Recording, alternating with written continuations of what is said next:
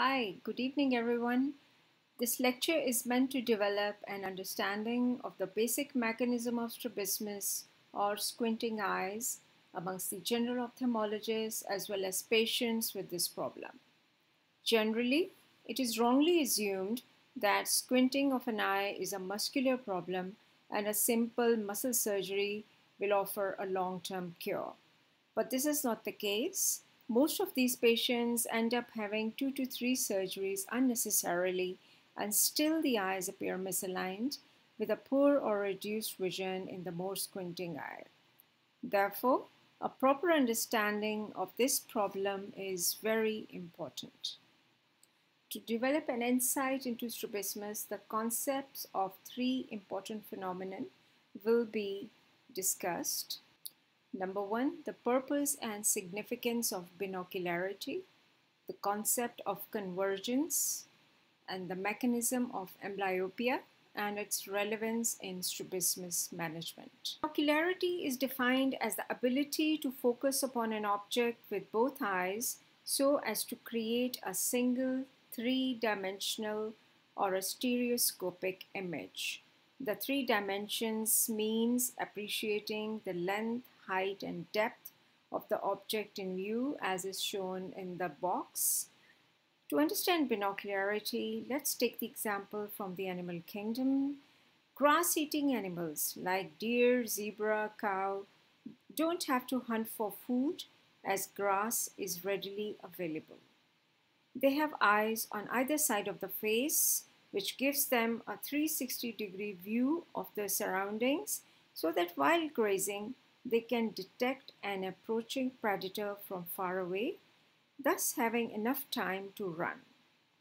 On the other hand, predators like lion, tiger, hawk have eyes on the front of their face, and that gives them a precise vision to focus on the target, to appreciate the depth and distance from them so that they can adjust their speed of movement to catch their prey. Even in the bird kingdom, the situation is the same, and the front-placed eyes give the predators the perception of depth, contrast, assessment of distance, and speed and relative motion. Similarly, we humans, we were born hunters. We were also blessed with a precise vision to hunt and to work. Therefore, binocular single vision is a blessing as it provides us with an assessment of depth, distance, contrast, assessment of speed, and relative motion of objects. All these higher functions are necessary in professions like driving, flying, surgery, architecture, designing, painting. By not correcting vision in both eyes and restoring binocularity, we are denying all these important professions to our children and young adults. The 4 important prerequisites for having a binocular single vision are eyes placed on the front of the face, having a clear visual axis in both eyes, equal vision in both eyes, and number 4, the very important phenomenon of convergence. So what is convergence? When a baby is born, both eyeballs are lying divergent in the bony orbits as shown in figure A. As soon as the baby opens its eyes after birth to look at an object, for example a mother's face, signals from both eyes go to the convergence center in the brainstem reticular formation, and baby's eyes converge so that both eyes are focused on the same object. The closer the object is to the eyes, more is the effort of convergence. So from 23 degrees for far, it increases to about 60 degrees for near. An intact convergence at birth is extremely important for developing binocularity as it enables both eyes to look at the same object in space at all distances of gaze. The horizontal distance between the pupils of 2 eyes is called the interpupillary distance, and in an adult it is 6 to 6.5 centimeters. So this results in the right eye seeing more on the right side of an object, while the left eye sees more on the left side of the object. Thus, two slightly dissimilar images arise from each eye, and this separation of images from both eyes is called retinal disparity. Since both eyes are focused at the same object in space in the Panam's fusion area as seen as figure C, the image is located at corresponding retinal areas of both eyes, which are almost similar in size, sharpness, and brightness. Therefore, they are fused in the brain and appreciated as one by the process of sensory fusion, making us appreciate a three-dimensional image.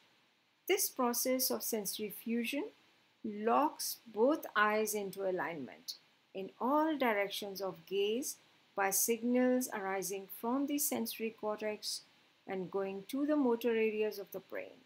So convergence and sensory fusion are mandatory for developing motor locking system and motor alignment. It is important to remember that convergence is linked with accommodation in the brain, and both are binocular phenomenon. The power to converge and accommodate to see near objects is maximum in young age, but the amplitude decreases with increasing age as shown in the graph.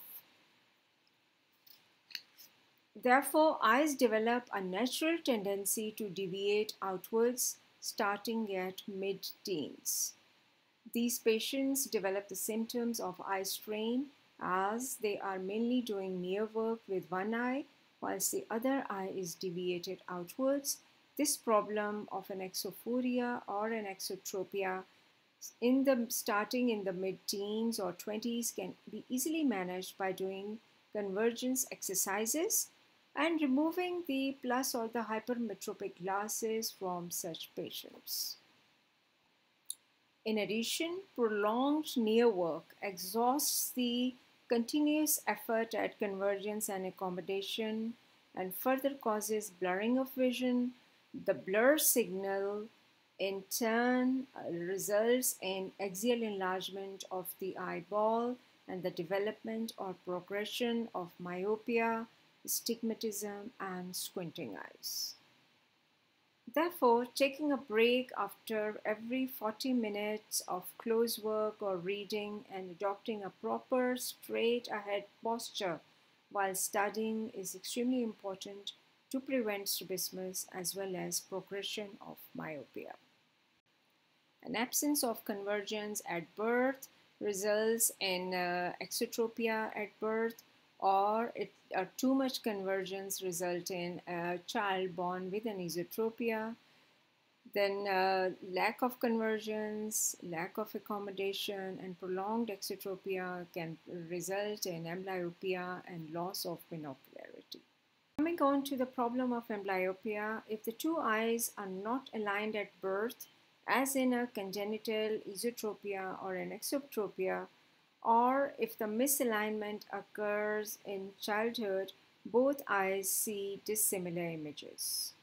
In addition, if the baby is born with a refractive error in one eye, then image from that eye is more blurred. These dissimilar images cause confusion in the brain, and the more blurred or dissimilar image is blocked by the brain, the neural connections from that eye are actively suppressed by the brain, resulting in amblyopia in that eye, as shown in figure A. And if the strabismus or the squinting eye is not treated early, the angle of strabismus increases. Along with this, the image from that eye is suppressed more and more. The neural connections from that eye to the brain shrink, and the amblyopia deepens. So any effort by the brain for that eye to see is lost, and as amblyopia worsens, the ocular misalignment also worsens. and vice versa. If squint surgery is performed on an amblyopic eye without correcting its vision first, the ocular alignment will never occur in the absence of sensory fusion mechanism, as I have already explained. The operated eye will not stay straight or aligned to the good eye, as it is unable to see the same object as the good eye, and that sensory locking system involving the Pannon's fusion area does not occur. Therefore, it will deviate again in the absence of the sensory as well as the motor locking system. To elaborate on this point a little bit more, the extraocular muscles maintain the primary gaze position and allow the eyes to follow moving objects by the smooth pursuit movements and accomplish rapid changes in fixation by the fast eye movements called saccades. This is accomplished by intricate neural connections between the visual system, the sensory, and the motor cortex. All these connections from the amblyopic eye are suppressed, while those from the good eye are facilitated. Ultimately, the good eye becomes the dominant eye, and the brain perceives that it has only one eye, while the amblyopic eye is totally ignored. If, as the treating ophthalmologist, you want to restore sight in an amblyopic eye, you have to remember the phenomenon of binocular rivalry. And what is it? It is the suppression of blurred or very dissimilar image in the deviating eye, along with abnormal binocular interactions between both eyes, and the phenomenon of ocular dominance. That is, the neural connections from the good eye are dominant, and image transmission from the good eye is favored over the amblyopic eye to the brain. So as long as good eye is occluded, neural transmission will occur from the bad eye. Without that, it will not happen. So to understand the rationale of amblyopia therapy, amblyopia management comprises of two important parts. Number one, to block the vision of the good eye, and number two, to stimulate the vision of the lazy eye. I'll try to explain this a little bit more. As demonstrated in this slide, neural transmission from the good eye to the brain is favored and facilitated. The three neural pathway from the amblyopic eye is broken and transmission through the brain is suppressed. Amblyopic eye will begin to see only once neural transmission from the good eye is blocked by an eye patch, and as long as the patch is worn on the good eye and that eye is prevented from seeing, only then the neural transmission from the amblyopic eye occurs to the brain and its vision starts improving. But as soon as the patch is removed from the good eye, brain immediately favors the already well-developed and mature connections of the good eye, while those of the lazy amblyopic eye are suppressed once again and they start breaking up. So any improvement in vision that had occurred while the patient was wearing an eye patch will be lost. This will happen daily in patients who wear an eye patch for only 3 to 6 hours every day. As a result, the net visual improvement achieved by part-time patching is only minimal. Only by wearing the eye patch full-time for all waking hours and preventing the good eye to see, only then the amblyopic eye has a chance to improve its vision maximally. The second part of therapy is an active, strong stimulation of the amblyopic eye so that all neural connections with all parts of the brain are maximally stimulated. Please remember that amblyopia affects all parts of the brain. Only when the patient reads or writes, then the amblyopic eye while the good eye is blocked with an eye patch for at least 5 to 6 hours daily. Only then all parts of the brain are maximally stimulated. And within 2 to 3 months of full-time patching and reading, writing 5 to 6 hours daily, the vision of the amblyopic eye is restored to its full capacity. Once this has been achieved, and then strabismus surgery is performed, the ocular alignment stays for the whole life of that patient. I hope that's very... So the important lessons that we've learned from this lecture are that convergence is a necessity for binocular single vision. Every attempt must be made to preserve it and to restore it. Convergence must not be weakened too much by recession of the medial rectus or by wearing a plus or hypermetropic correction after surgery or after the age of 4 to 5 years in children. Number 2, binocularity is a blessing and it maintains ocular alignment.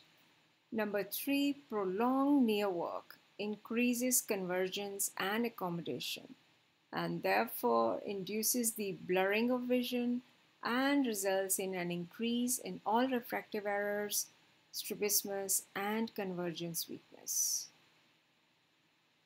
The digital screens, they are extremely harmful for the kids as the screen is held very close to the eyes and it emits harmful radiation.